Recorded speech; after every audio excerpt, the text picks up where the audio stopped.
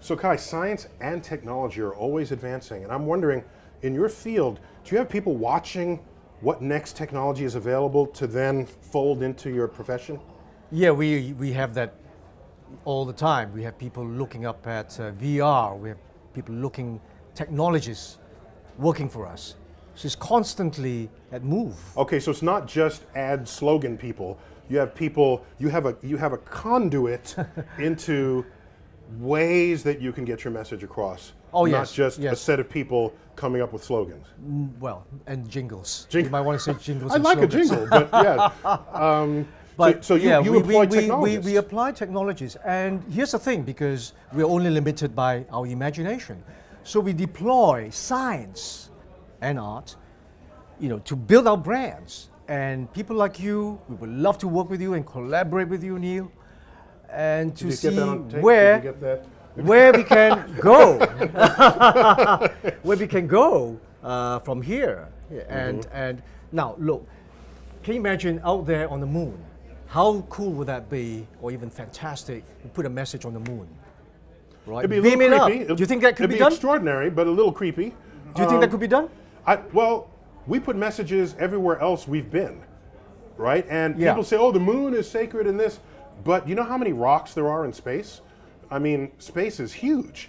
To say, let's not put something in space, yet I have billboards in front of my home, I think it's short-sighted to think that ads wouldn't one day end up somewhere wherever humans are. Yeah. So the frontier in one place, for me in astrophysics, could easily also serve as the frontier for other places, and vice versa.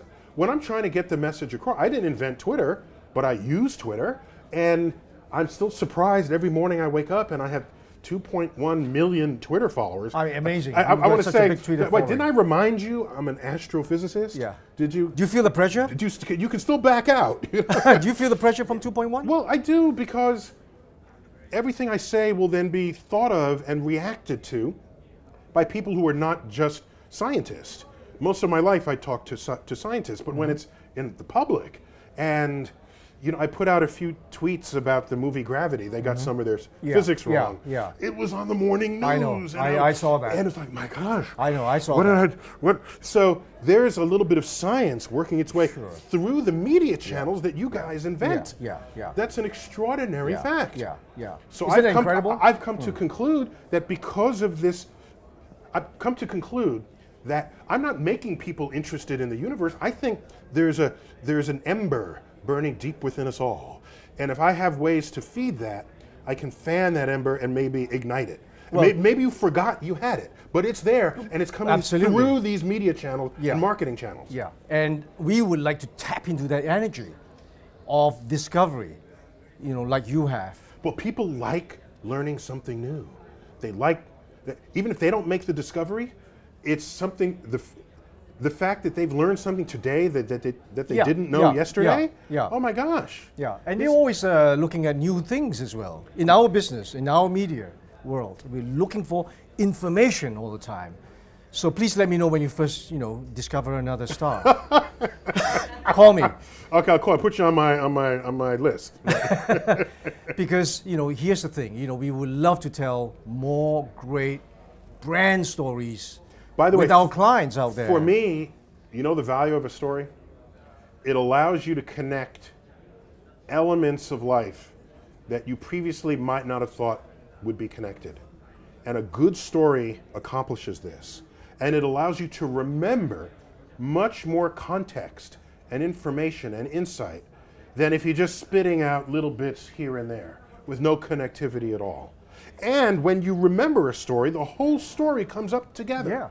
Yeah. The entire understanding becomes part of that memory. And so I greatly value the storytelling. We all, as humans. As genetic humans, we value this. Right now, as we speak, there's a big rocket up there.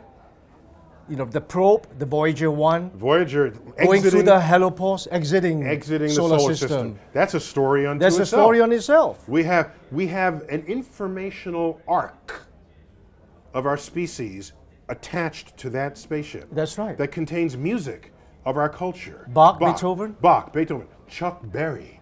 It's got the heartbeat of an unborn infant. That's right. It's got the brain waves sounds of cricket. of a woman in love. It's got, and it's the emissary of our civilization, telling stories of who right. and what we are. So, don't you think one day, this may sound pessimistic, but it's not.